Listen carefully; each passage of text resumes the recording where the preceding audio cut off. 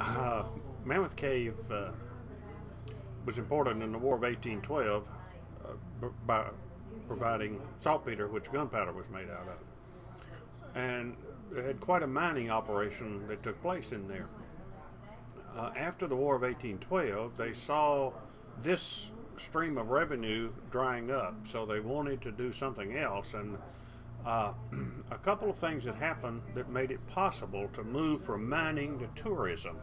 A few tourists had already stopped by in 1814 to see the cave, and it became famous because of mummies that were found not only in Mammoth Cave but in caves nearby. When I say mummies, they were just a few Native Americans had been buried in there, but part of them had just lost their way or been trapped by a rock, and their bodies were mummified.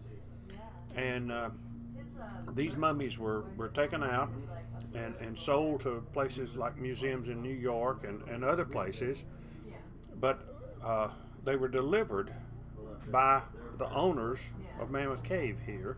And the way they made the delivery was by traveling to every city and opening these up for people to view them. In so doing, the name of Mammoth Cave became known all over the eastern part of the United States.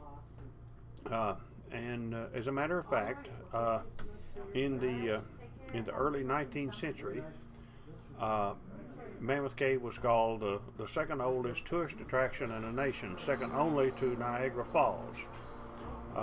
It was quite an elaborate facility, a large hotel with a dining room that would accommodate about 100 people and a ballroom on the second floor that would accommodate about the same number.